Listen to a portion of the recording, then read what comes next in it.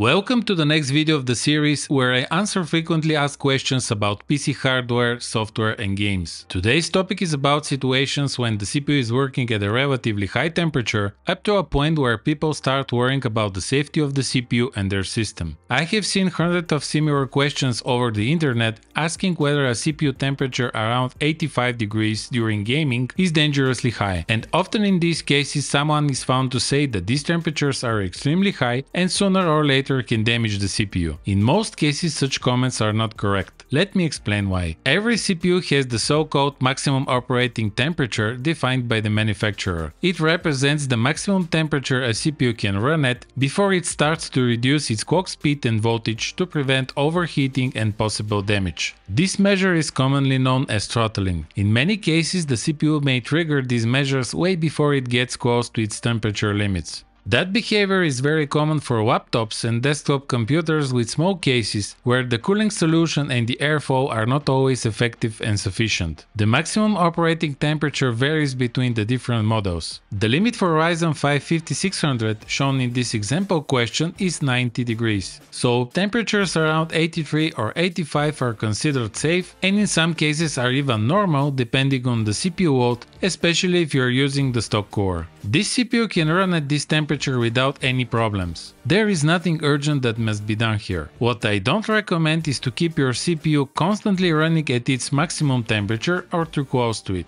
This can make the system unstable. Your PC may start to randomly crash, restart or shut down. There are also other reasons why you may want to improve the temperature levels. The lower temps let the CPU provide consistent and maximum performance. As I mentioned before, if the temps are higher, the clock speeds of the CPU may start to go up and down, which affects the performance in games and CPU demanding tasks. This is controlled by a complicated algorithm that involves clock speeds, voltage curves, the generated heat and other factors. The CPU operating temperature depends mainly on the quality of the cooler, the quality of the thermal paste, the airflow in the case and the current power settings of the CPU. The stock coolers are not very efficient and in many cases work very loud, which is another reason to do something if you are using one of those. 83, 85 or even 90 degrees can be easily reached with using a stock cooler, even with more power efficient models like Ryzen 5600. For CPUs like this, there are many good and affordable air coolers you can choose from. Always use a quality thermal paste and don't forget to replace it at some point. The bad or old thermal paste decreases the cooling efficiency. In the case, make sure to have a good fresh air intake and that the heat is going out properly. It depends on the model, but usually an optimal CPU temperature target is 70-75 degrees up to 8 in very CPU intensive games, and around 60 or 65 degrees in titles that do not require much CPU power. Of course, you can achieve much lower values, but that would be unnecessary. Sometimes the stock power settings of some CPUs are not very optimal. Such is the case with Ryzen 7 5800X3D, where a simple undervolting strategy leads to significantly lower temperatures in gaming and even better performance in some cases. With the stock power settings, 5800X3D can easily go up to 85 degrees. Is 85 in gaming dangerous for that CPU?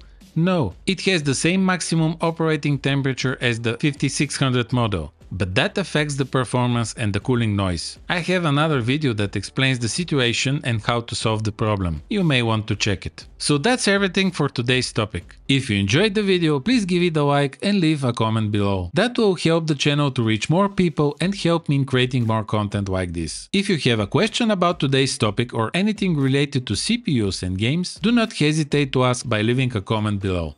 Thank you very much for watching and I hope to see you in the next video.